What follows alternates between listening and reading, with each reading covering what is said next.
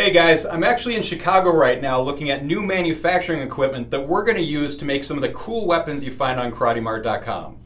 But I figured I can't leave you guys without a Weapons Wednesday video, so I just grabbed some of our new items. I'm going to show them off to you real quick.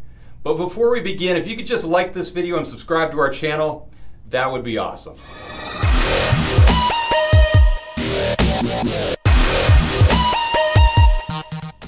So the first new item we're going to look at today are these steel fist gloves. They're also known as tactical SAP gloves, but what's cool about them is they put this steel shot into the knuckles of the gloves. And what's great about that is it actually protects your knuckles from damage and it strengthens your punch. So what's awesome about these is they're like an unsuspecting weapon that you could use to defend yourself if you needed to. I mean, I love the idea that these could be just brought out in a winter storm and just look like normal gloves, but yet they provide you with a little bit of protection in case you need it.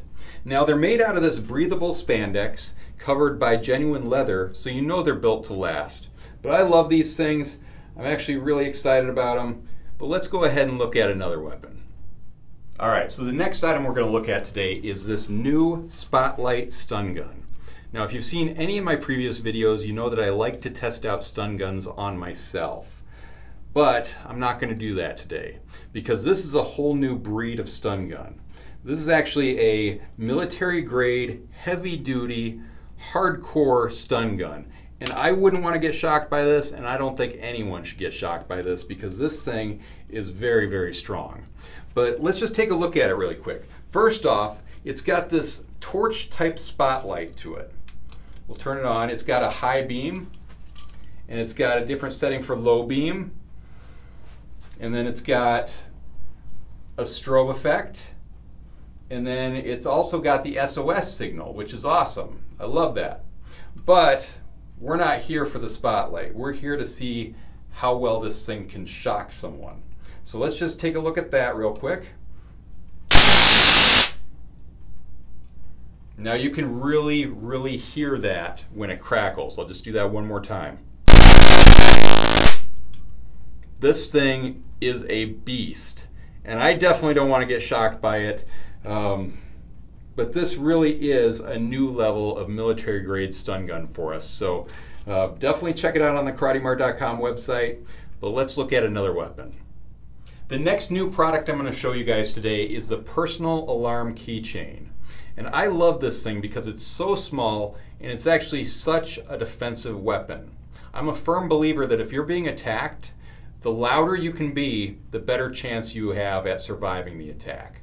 For instance, if you can grab the attention of someone around you that could come help you, that's great. And sometimes even a loud noise will scare the attacker away. But let's take a look at it really quick. First off, it's got this really convenient LED light in the front, which is pretty awesome.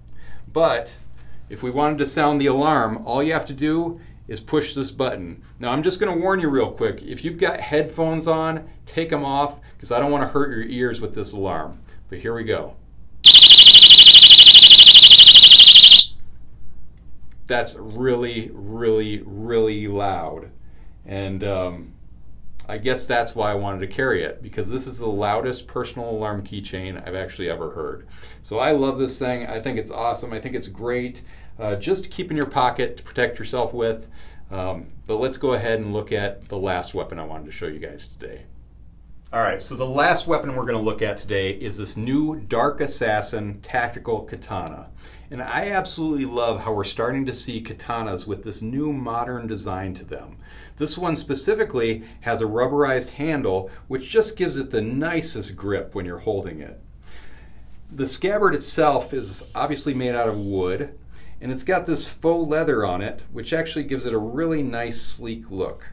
But the best part of it is the blade. So the blade has this black coating, and it's a 1060 carbon steel blade.